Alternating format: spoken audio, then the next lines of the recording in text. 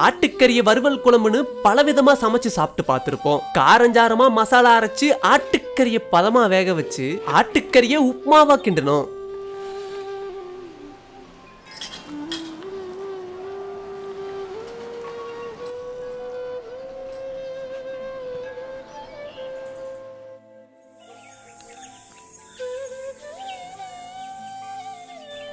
ஆட்டுக்கறி உப்புமா செய்யறதுக்காக கோதுமையை வேக வச்சு அதை காய வச்சு இடிச்சு வீட்லயே கோதுமை ரவை செஞ்சோம்.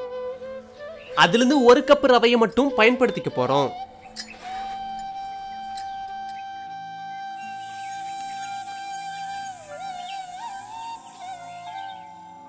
பிரியாணி மசாலாவை தயார் செய்யறதுக்காக 1/4 தேக்கரண்டி சோம்பு, 5 லவங்கம், 1/4 தேக்கரண்டி மிளகு, 1/4 தேக்கரண்டி சீரகம், 1 பிரிஞ்சி இலை, கொஞ்சம் காய்ந்த ரோஜா இதழ், கடல் பாசி, 7 வரமிளகாய், 2 தேக்கரண்டி வரக்கொத்தமல்லி, 2 பட்டை, 2 அன்னாசிப்பூ, 2 ஏலக்காய், 2 மராட்டி மொக்கு.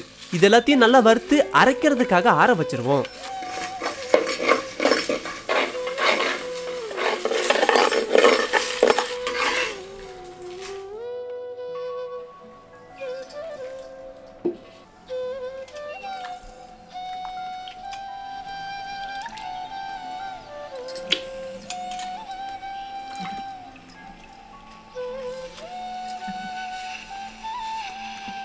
அரை கிலோ ஆட்டுக்கறியை நல்லா கழுவிட்டு ஒரு பானையில போட்டு 1/2 தேக்கரண்டி மஞ்சத்தூள், கையளவு கல்லுப்பு, 1/2 தேக்கரண்டி இஞ்சி பூண்டு விழுது, கையளவு புதினா கொத்தமல்லி இதெல்லாம் சேர்த்து கூடவே ஒரு சொம்பு தண்ணியை ஊற்றி கறியை நல்லா வேக விட்டுருவோம்.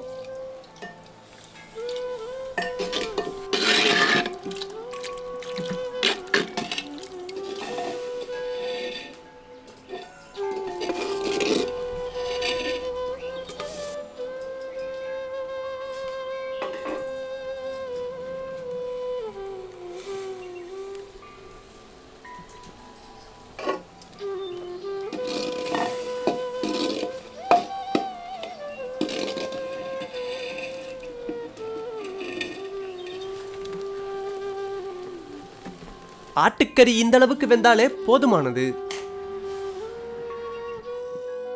200 கிராம் இஞ்சி பூண்டு அம்மியில வச்சு அரைச்சிட்டு வறுத்து ஆற வச்சிருந்த மசாலாவையும் அரைச்சு எடுத்துக்குவோம்.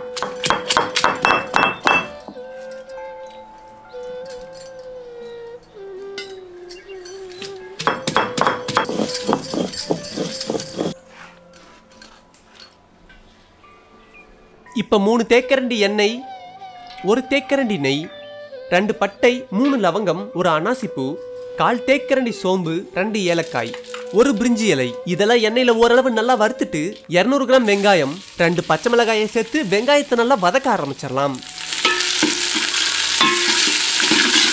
வெங்காயம் வதங்கும் போதே கொஞ்சம் கல்லுப்பை சேர்த்துருவோம்.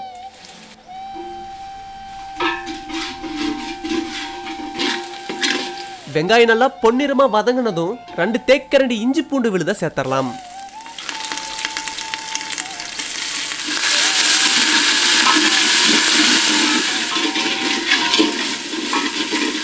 சேர்த்துக்கிட்ட இஞ்சி பச்சை வாசம் போனதும் 150 கிராம் தக்காளியை சேர்த்துட்டு ஒரு கையளவு புதினா கொத்தமல்லியை சேர்த்தரலாம். தக்காளி நல்லா வதங்கினதும் 2 தேக்கரண்டி தயிரை சேர்த்துருவோம்.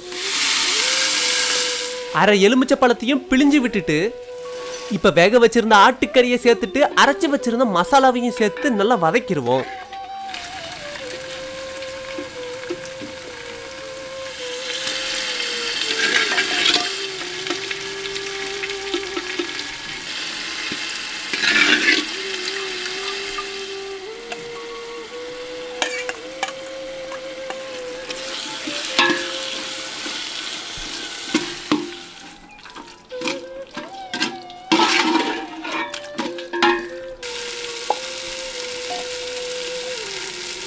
கறி வேக வச்சிருந்த தண்ணியோட சேர்த்து 1 கப் ரவைக்கு 3 கப் தண்ணியா சேர்த்துக்குவோம்.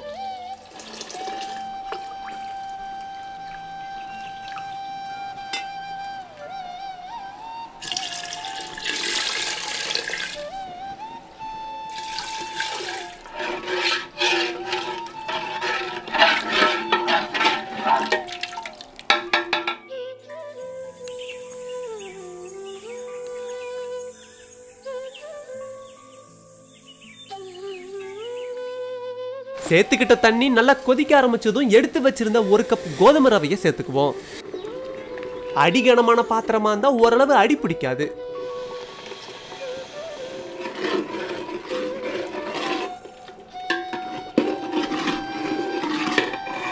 தண்ணி குறைய ஆரம்பிச்சதும் ரவையை நல்லா கிண்ட ஆரம்பிச்சிடணும். இந்த பதத்துக்கு ரவை நல்லா வெந்ததும் இறக்கிடலாம்.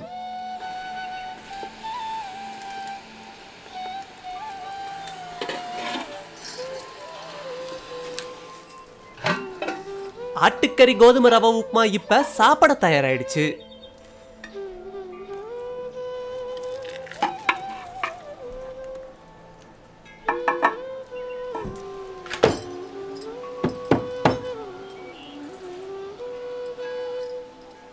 கடிச்சிக்க முட்டையும் தயிர்ல ஊற வச்ச வெள்ளரியும் வெங்காயமும் இருந்தா சாப்பிட அவ்வளவு அருமையா இருக்கும்.